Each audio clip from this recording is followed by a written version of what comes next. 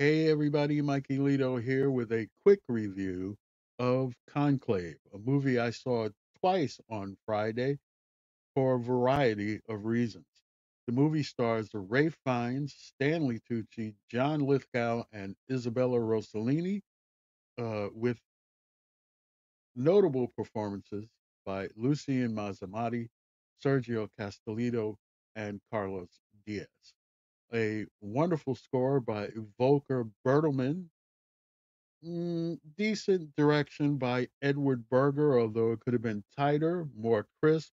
Part of the reason is because the script by Peter Strahan was a slog, really dead in some parts.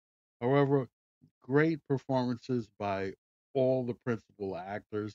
The film is going to be controversial for a variety of reasons, most notably because of the novel that the movie was adapted from.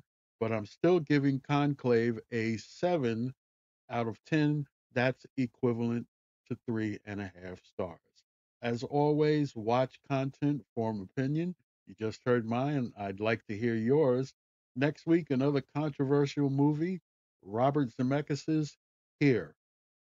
Early voting started in New York today, so there's many places around the country that you can vote. By all means, go out and vote. Until next weekend, I'm Mikeylito, and for now, ciao for now.